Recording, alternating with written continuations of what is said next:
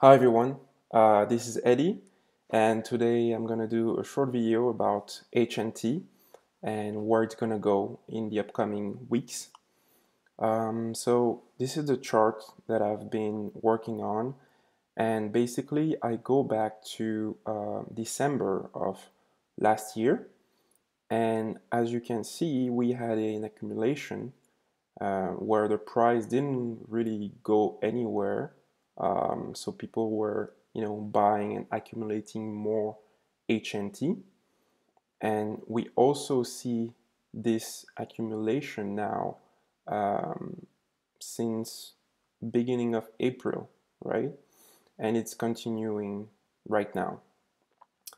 But the whole thing is looking like an ascending triangle, and usually somewhere around here or maybe a little bit before, we're seeing this probability of upside, which is 74 in the apex.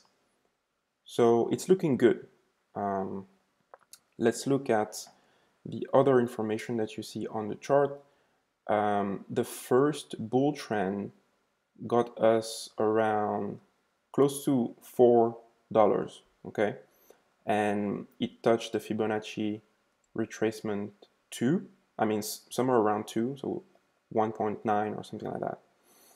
And then it retraced. And the next one took 30%, was 30% longer, okay? And we went, close to $19, so 18.6, which was also close to this Fibonacci 2.0, right? So if we are seeing the same pattern, as the previous bull trend, we should see somewhere around 44 days to 56, 58, 60 days of bull trend. And that's if Bitcoin doesn't drop more.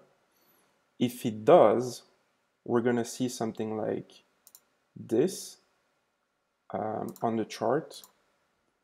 So it's gonna go down somewhere here and then go back up, go down, and then go towards the price target that I have here.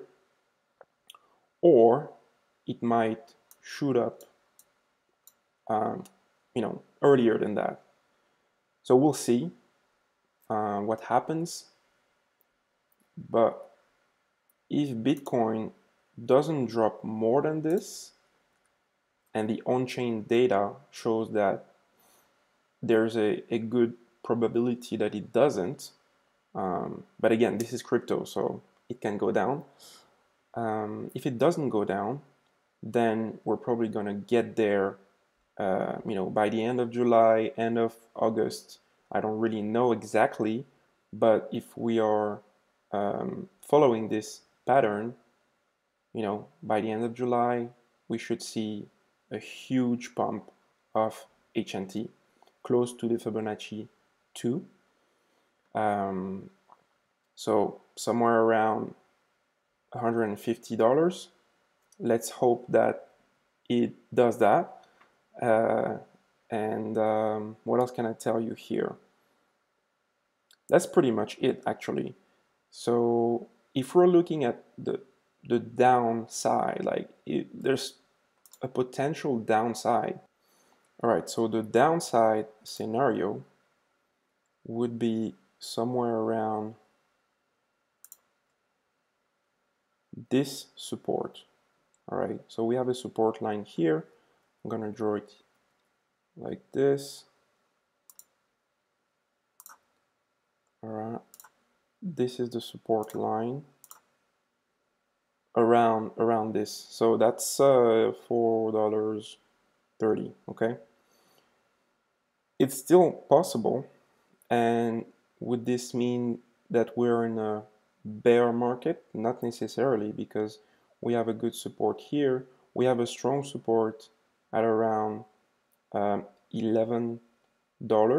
So I don't think we're gonna get there. But this is crypto, so we never know. But if everything's going well, this is where the price is gonna go, I believe. So let me know what you think in the comments. If you like this type of videos, like the button and subscribe. All right, see you.